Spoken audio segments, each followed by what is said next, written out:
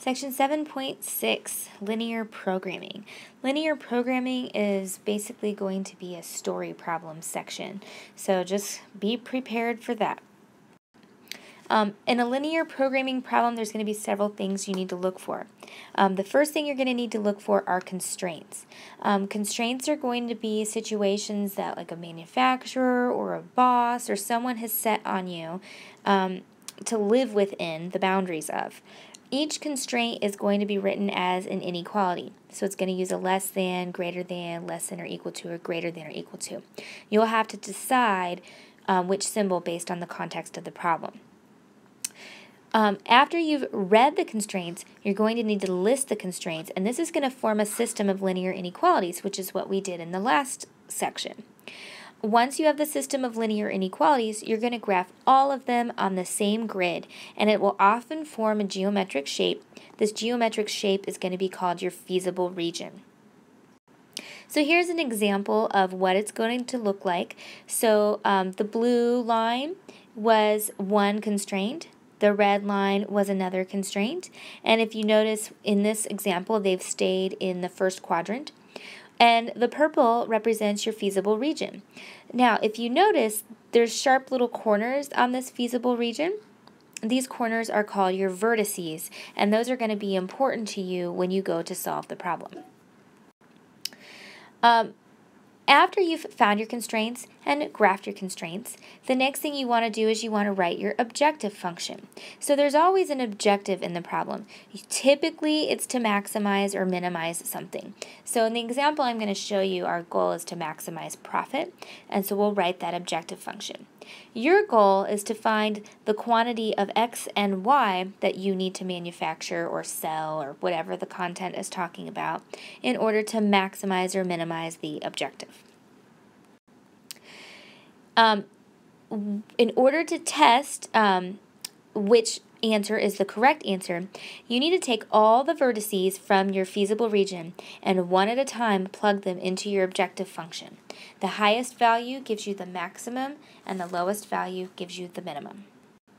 Okay, so just to summarize what the procedure is, first thing you want to do is determine all of your constraints. Second thing you want to do is determine your objective function. Third, you want to graph your feasible region, and you want to find the vertices of your feasible region.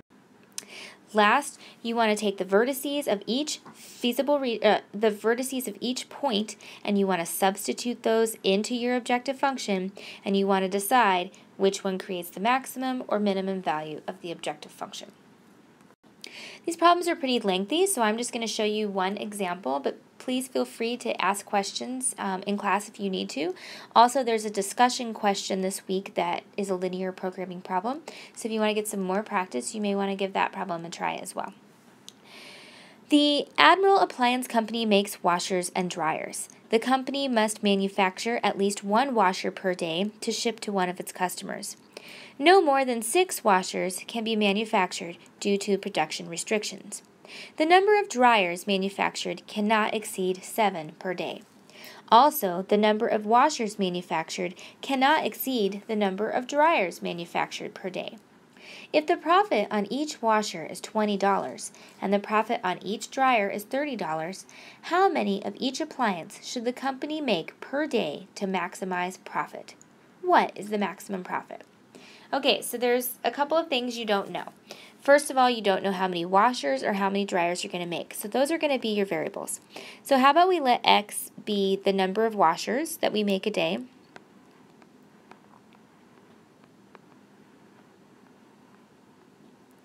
And we let Y be the number of dryers.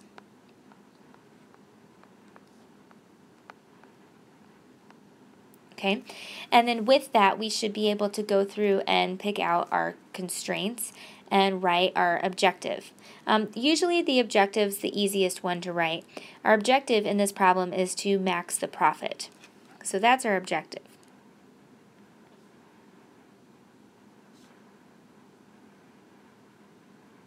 Okay, so we need to write a profit equation.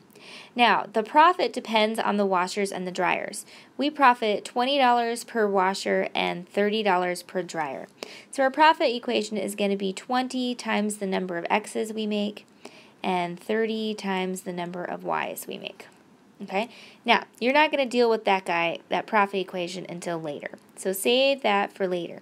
In order to do anything with the profit equation, you have to find the vertices of the feasible region. Well, to get the vertices of the feasible region, you have to know all the constraints, and they have to be written as inequalities. So let's see if we can pick those out. We're going to go back to the beginning. Okay, so the first sentence, the Admiral Company makes washers and dryers. Great, that's not helpful. The second sentence says, the company must manufacture at least one washer per day. Okay, so your washers are X. So X must be at least 1. That means X can be greater than 1. X can also be equal to 1. And that would fulfill the commitment that you must make at least one washer per day. Okay. Next, it says no more than 6 washers can be manufactured due to production. So no more than 6 washers can be manufactured. So that's another constraint. So your washers are X, and the maximum you can make is 6. So that means you can make less than 6 or equal to 6, but no more than 6. Okay? Let's go to the next sentence. The number of dryers manufactured cannot exceed 7 per day. Okay, so dryers is Y, and we cannot make more than 7 per day. So our Y's needs to stay less than or equal to 7. Now, they didn't give you a minimum number of dryers that you can make, but you can use some logic here. It would be impossible to make negative number of dryers. So you can use some thought and say, well, I at least have to make a minimum of 0 dryers. It's impossible to make a negative 1 dryer. Okay. Then there's one more constraint. It says also, the number of washers cannot exceed the number of dryers. So the number of washers is X, and the number of dryers is Y. And X cannot exceed Y, so that means X has to be smaller than Y, or that X can be equal to Y. Okay, these are all your constraints that I have here in blue. So now what you're going to have to do is you're going to have to graph your constraints on a grid, and you're going to have to see what shape gets trapped by this image, okay? Let me pull up a grid here.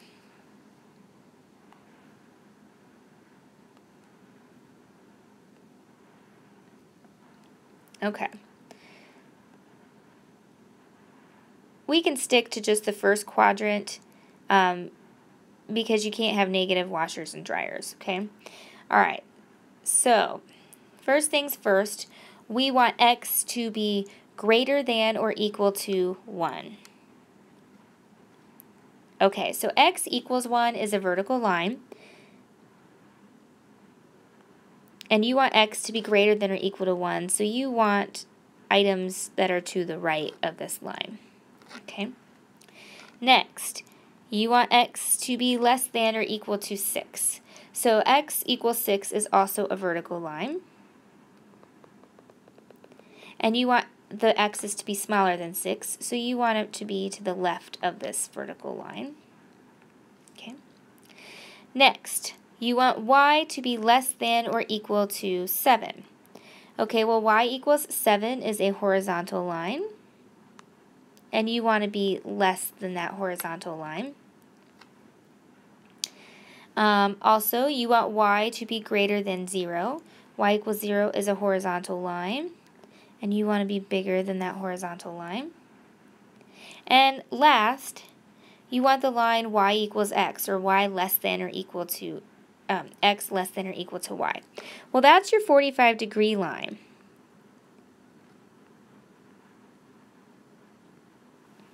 Okay, and you want the Y's to be bigger than that, so you're going to end up shading above it.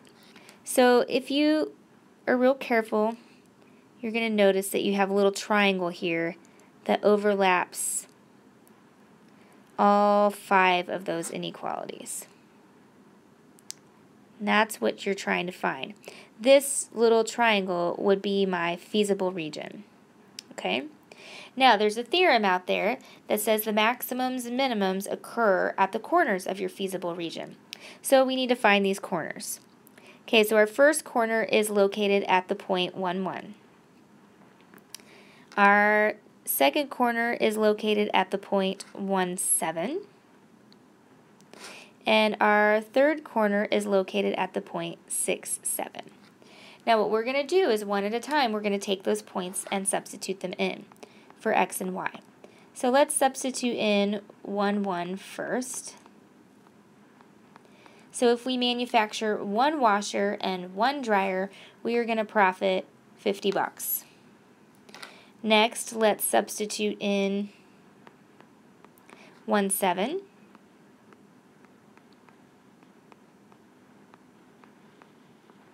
Okay, so if we manufacture, oh, you know what, guys? There was another point right there. I missed one. 6, 6 as well. If I manufacture 1 washer and 7 dryers, that's going to be a $230 profit. Okay, let's try 6, 7. If I manufacture 6 washers and 7 dryers, that is going to be a $330 profit. And then let's try 6, 6. If I manufacture 6 washers and 6 dryers, that is going to be a $300 profit. So our goal is to find the maximum profit, so we want to find the largest amount. That would be the $330 profit. So based on the constraints that they have given us, I need to manufacture 6 washers and 7 dryers.